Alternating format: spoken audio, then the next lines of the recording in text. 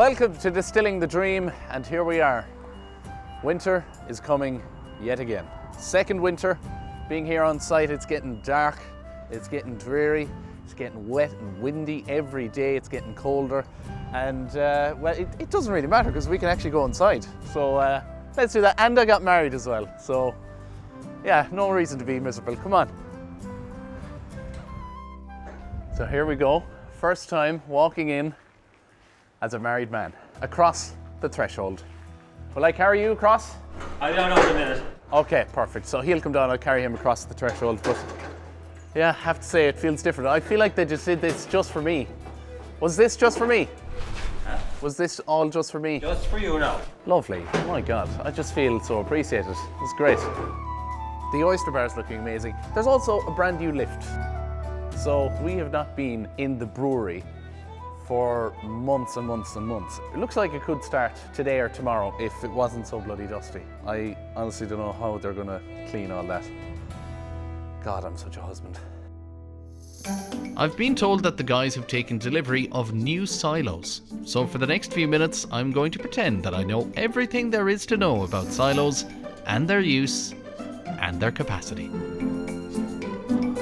Right, I think that might be the silo. Just a guess.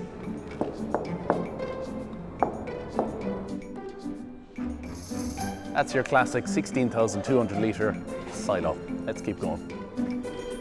Ah. Now they are silos. That one silo was pretty cool, pretty big, pretty impressive, but no. This is Killarney Brewing and Distilling Company.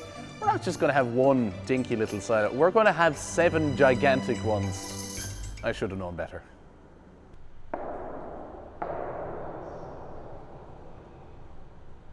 Welcome to the Fuller Kitchen. This will be open to the bar. You'll be eating, you can see in. As Barry said, there's nothing being hidden here. You can see how the gin, the whiskey, the beer is made, and of course the food being prepared as well, and it's being served to you just in there. Now that I've figured out everything about the silos, it's time to figure out what else is going on site. Meet resident artist John Crowley. A competition for somebody to come up with the sculpture to then be placed in front of the building once it's all said and done. And here's the man who's working on site and has actually all won. around, yeah. So it was an open competition, you know, so you had to submit your ideas. They shortlisted us down to, I think it was 5. Yeah. And then you had to come up with a little maquette, which is like a to-scale model of the piece. So it's almost like a hybrid between a beehive hut. There's an enclosed space, so you walk through it, so there's a journey, so there's a seating area, and inside it then it's going to be lined with copper, so it's kind of complementary to the materials used here in the distillery. When is that sculpture going to be there and on site? I hope to have your plant in there in the next 2-3 weeks, hopefully. Is it all going to be made up here on site? 99% of it will be made on site, so it'd be nice to watch the progress on a weekly basis. I was hoping to talk to Frank today. He's the health and safety officer, but Frank is far too busy making sure all our lives are protected. Remember when I said that we found the silos? We did not find the silos. Here they are. 3 of them outside here. We're going to do the silo test, don't worry. We'll do that when they've finished doing the dangerous thing I should be nowhere near at the moment. Looks like they're carrying a giant ladder to fix to the side of it.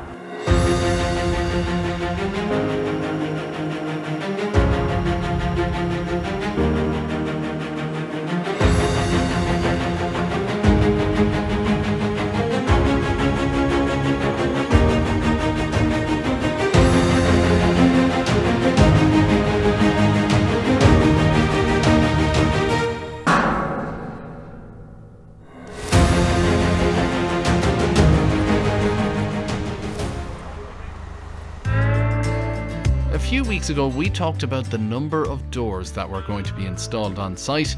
Today, the work has started. Well, how are things? Carpenter, what are you up to? What are you carpenting? Hanging doors. We've just had 11 delivered, but I think there's another 54 coming in the first week of December. Is there anything specific about these doors? They're very heavy. a lot taller than normal doors. I think with the high ceilings, so that they're 8 foot high as opposed to a standard kind of 80-inch high. Okay. And what was the reasoning behind that? I think high ceilings. I think smaller doors would be lost in a place like this. How long does it take to put in every door? Just to swing it without putting the furniture on, you're probably talking about half hour, 45 minutes per door. Sometimes you might have to trim a little door, sometimes an opening might not be as straight as it should be, so you got to play around a little bit and move something a bit. And so there's nothing ever goes right the first time. Yeah, we know that. Well, there you go. What a beautiful day of catching up on all the progress that's been happening. And there was a lot of progress to catch up on. Beautiful here on site. Even the weather started to brighten up. That's how positive it's been here on site. Till next time.